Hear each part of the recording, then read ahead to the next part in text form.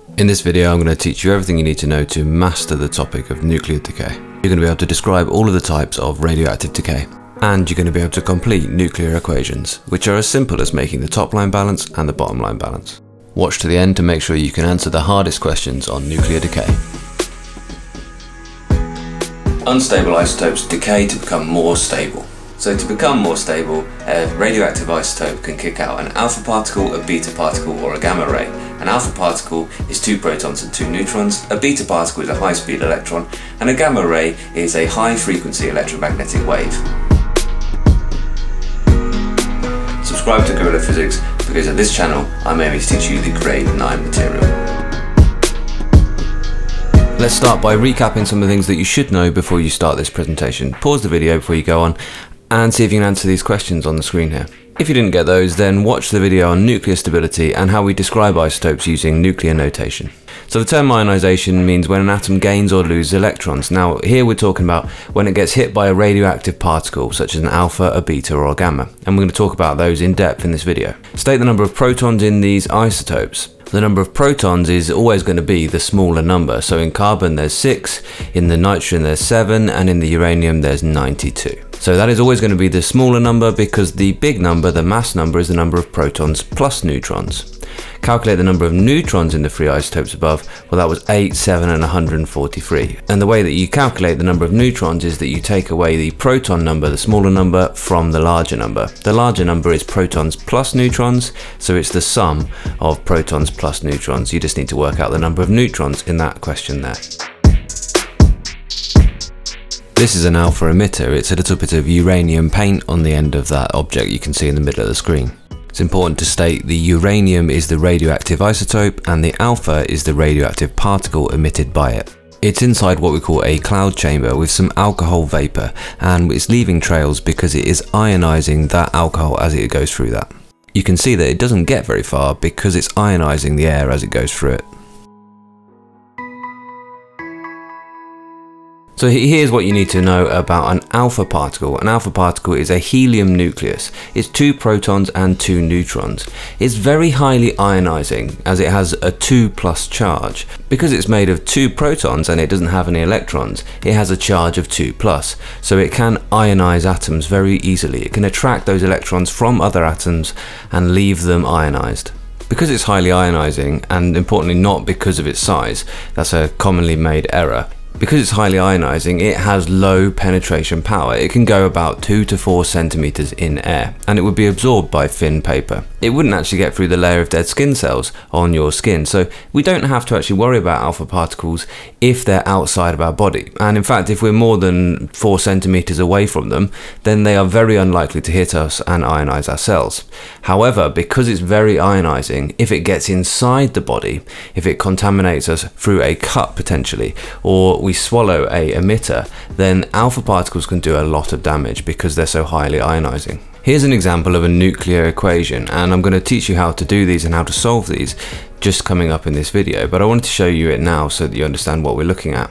What you can see here is radium decaying into radon, and it's kicking out an alpha particle. Now you need to memorize this bit of information, the notation for an alpha particle. That is a mass of 4 and a proton number of 2. It has the Greek letter A for alpha, or you can write He for a helium nucleus. But an alpha particle is 2 protons and 2 neutrons. What we have in this equation is just like in a chemical equation, we have before and we have after. So before the decay, we have an unstable isotope of radium that has 224 mass, that's 224 protons plus neutrons, and it has 88 protons. Now 4 mass has left and 2 protons have left. So all we've done is we've balanced up the top line and the bottom line. So 88 protons become 86 protons plus 2. So 2 protons have left in that helium nucleus. There's been a mass of 4 removed from the nucleus. That's 2 protons and 2 neutrons left. So the top line reads 224 mass before, 220 after, plus the 4 that's left in the alpha particle. That's alpha radiation, and you need to memorize that code 4 and 2 alpha to be able to solve any questions on alpha radiation. In this cloud chamber you can see both alpha and beta particles. The alpha particles are leaving the short fat trails. They're doing lots of ionization so they don't go very far. But the beta particles are leaving the thin and longer trails. They are doing less ionization and they have really high kinetic energies, so they get quite far. They penetrate quite far through this alcohol vapor in the cloud chamber. Now, a really cool thing about this demonstration is that this is all the radioactive particles that are just naturally in the air around us. We call it background radiation. It's quite a lot of it, eh? Here's beta. Now beta is a high-speed electron which is kicked out from the nucleus. What actually occurs inside the nucleus is a neutron turns into a proton. So we actually gain a proton, but the mass number doesn't change. Let's talk about that in a moment. It's a high-speed electron. It has a medium-ish ionizing power because it's -1 charge, so it isn't as charged as the alpha particle. Because it's moving at very high speeds as well, it's also very unlikely to interact with other atoms. It doesn't spend a lot of time near other atoms, so it doesn't ionize them very easily. So it has less ionizing power, let's say, than the alpha particle. Now, because it's not got very much ionizing power, it's got medium ionizing power, it's also got medium penetration. It sits in between alpha and gamma in terms of how penetrating it is and in terms of how ionizing it is. It will travel 2 meters in air, so it will actually not get very far in air either. So if we can make sure that we're over 2 meters away, we're very unlikely to be hit by beta particles, but it will also be absorbed by 2 millimeters of aluminium. So if we were to get close to it, we could shield ourselves quite easily by using some aluminium or some other metal plates. And here's the decay equation. This is cobalt 60 decaying into nickel 60. And what is actually going on in this is that one of those neutrons is actually turning into a proton. You can see the number 60, the mass number, hasn't changed on either side of the equation. There are 60 protons plus neutrons in the cobalt, and there are also 60 protons plus neutrons in the nickel. But we have one more proton in the nickel than we did in the cobalt, so we have one fewer neutron. Now notice the beta notation, and you need to memorize that. It has 0 mass, it's 0 protons plus neutrons, and it has -1 proton number. So the proton number in this case is not really how many protons we have, but it's an indication of the charge on the particle. All you need to do if you're given this equation with some blanks is to make sure that the top line balance and the bottom line balance. A bit like atom economy in chemistry. So 60 equals 60 plus 0. 27 equals 28 minus 1. And this is really straightforward, and people just make the mistake because they kind of second guess themselves about this side of the equation. They often go for 27 equals 26 minus 1. That can be a really easy mistake to make, but whenever you're given one of these equations, just make sure the top line balances and the bottom line balances, and just treat them separately. Side adds up to the right hand side. The sparks that you're seeing here are caused by cosmic showers. Cosmic showers are radiation that are caused from a gamma ray from space. No alpha or beta particles can reach us from space, so all of this radiation is caused by gamma radiation emitted from the sun. Now, gamma radiation is high energy electromagnetic radiation emitted from the nucleus. So just to become more stable, an isotope can actually just give out some electromagnetic radiation, and it's very high frequency because there's lots of energies involved. And we give it the notation 0 and 0 because it's got 0 mass and it's uncharged, so it has 0 proton number. It's a photon of high frequency electromagnetic radiation. Because it's got no charge, it's got low ionization power, so it's unlikely to ionize any atoms. It's the lowest ionizing, so it's also the highest penetration. Because it doesn't interact with many atoms, it will go through just about anything. It will go basically forever in air. You need very thick lead or very thick concrete to actually absorb any significant proportion of gamma. So although this is ionizing radiation, it's not very ionizing. It's weakly ionizing when compared to the other two. However, it does go straight through lots of objects, and it's very difficult to shield ourselves against it. So it can be dangerous for that reason. Essentially, gamma radiation is dangerous in high concentrations, because although one individual gamma photon is unlikely to do an ionization, if you have many of them, then you're going to get many ionizations of atoms, and that can kill cells or lead to cancer. There's one more radiation that you need to be aware of, and it won't come up very often, but it is actually in the GCSE and you do need to be aware of it. It's neutron emission. So sometimes an isotope can become more stable by simply getting rid of a neutron. It has too many neutrons, so it can get rid of one and it leaves behind a more stable nucleus. The neutron notation would be 1 in the mass number, because a neutron has a mass of 1, but 0 in the proton number, or 0 in the charge number if you like, and a little n. And it's a single high energy neutron. Now it can do ionizations, but very, very weakly. And how it would do that is because of what we call secondary effects, but you don't need to be worried too much about the mechanism of how these things are ionizing. Essentially, it's just emitted to allow the nucleus to become more stable. It's very weakly ionizing, but it is more penetrating than alpha and beta. It's not as penetrating as gamma though. And the reason why it can cause ionizations and other effects is it can be captured by other nuclei, causing them to become unstable. One isotope that does undergo neutron emission to become more stable is helium-5. So helium-5 is unstable when compared to helium-4. So it can just get rid of one neutron and it becomes helium-4 plus a neutron. Again, if you were given this, you need to make sure you memorize the neutron code and that you can simply substitute that in and make the top line balance and make the bottom line balance. That's all there really is to nuclear equations. I just want to draw something for you because you'll see this loads in textbooks and other explanations. And essentially it just is a diagrammatic way of showing the penetration of alpha, beta and gamma. So alpha would actually be stopped by the thin paper. So we could draw a line showing how an alpha particle would actually be stopped by this thin paper. Beta would go through that thin paper, most of them would anyway, and it would be stopped by the 2mm aluminium. But gamma would go actually through the paper and through the aluminium, and most of it, in fact a lot of it, would actually go through the lead, but it would be attenuated, it would actually be reduced, the signal strength would be reduced by the lead. So we could show like this that most of it is going to be stopped by some thick lead, but not all of it. Now this is just to really show you that's what those drawings really mean. Penetration and ionization are actually really closely linked. So it is because the alpha is ionizing that it doesn't get through thin paper and it doesn't get through very far in air. As it moves through air or as it moves through paper, it ionizes loads. So it actually deposits a lot of its kinetic energy by doing collisions with other things. It interacts with a lot of the atoms, so it doesn't get very far. It's not because of its size. Now actually it is actually dangerous because of its ionization and not dangerous because of its penetration.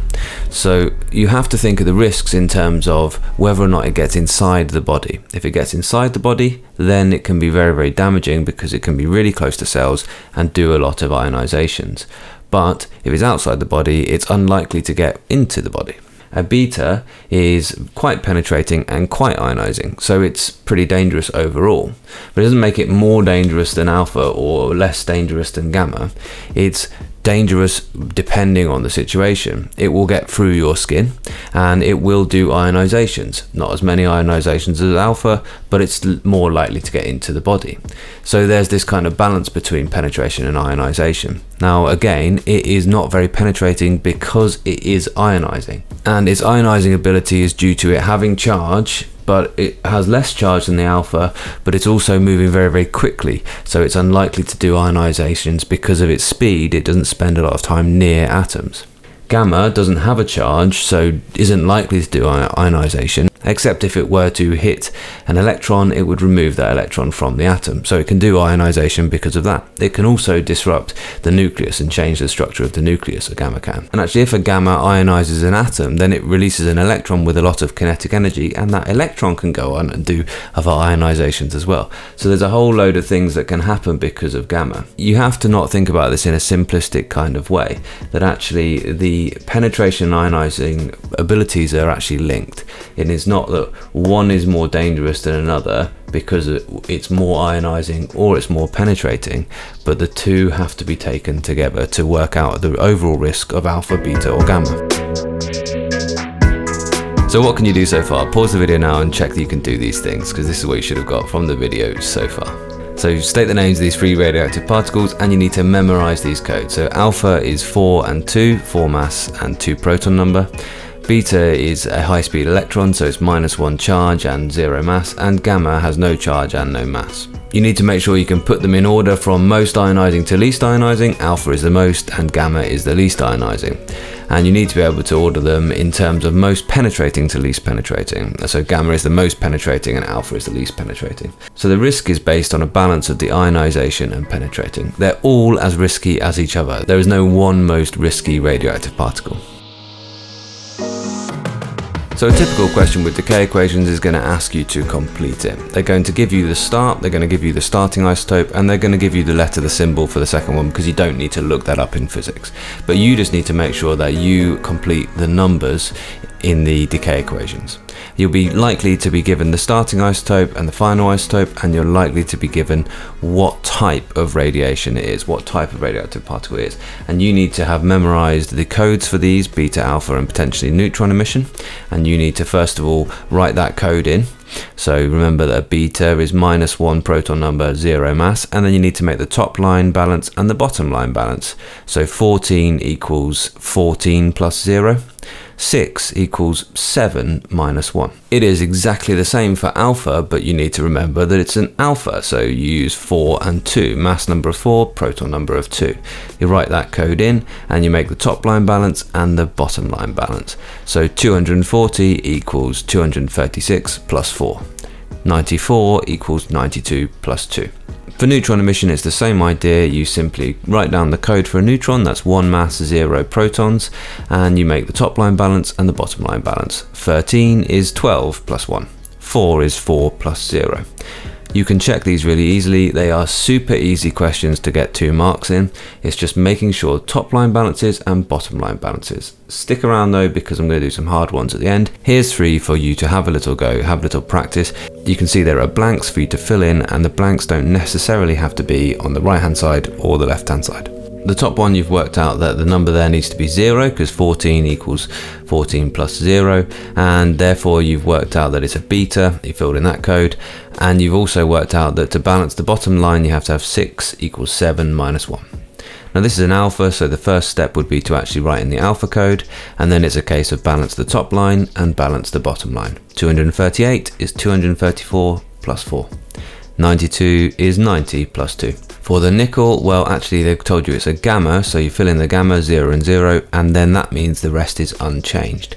We don't often write gamma decay equations, but I think it's useful for you to have the idea that nickel has actually changed in terms of it has become more stable. It's lost some energy, so it's become more stable in that decay. It's just that the overall proton number and neutron number haven't changed. An individual nuclear decay equation is not a very difficult question, but one way they can make it more challenging is to actually give you a decay series.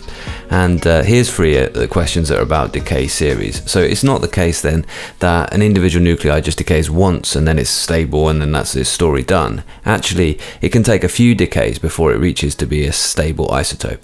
So this first one is about a uranium decaying 4 times to get back to uranium, but a different isotope of uranium. If you feel really confident with this, then pause the video and have a go with these, and if you're not so sure, then watch me do the first one and then hopefully you can pause and have a go at the second one. They are getting progressively harder though, and these are pretty challenging questions. First question says uranium-238 decays to uranium-234, and they've given you the decay above there. You just need to work out what the decay is at each step of the decay chain, and you need to write a nuclear equation for each. So let's just work through this one together then. So we start with uranium-238, and that decays to thorium-234, which is number 90. So what needs to go here to make this balance? Well, this has been reduced by 4, and this has been reduced by 2, so that is an alpha decay. The next step is that thorium-234 decays into protactinium-234. What needs to go here to make the top line balance and the bottom line balance? Well, 234 is 234 plus 0, 90 is 91 minus 1, so that's a beta. The next one, 234 91 protactinium, is going to decay into uranium, so 234 92 uranium. And what needs to go here to make that balance? Well, 234 plus 234 equals 234 plus 0.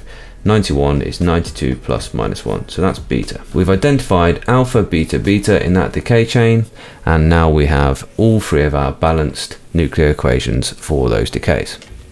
So this one says complete the decay series, and they could give us the whole list of them and we'd need to work them all out. What I'm going to do here, just to make a point, is to show you the kind of shortcut if you're given a list of different decays like this, and you can work out what the final product is. So I'm just going to do a kind of overall equation, if you like.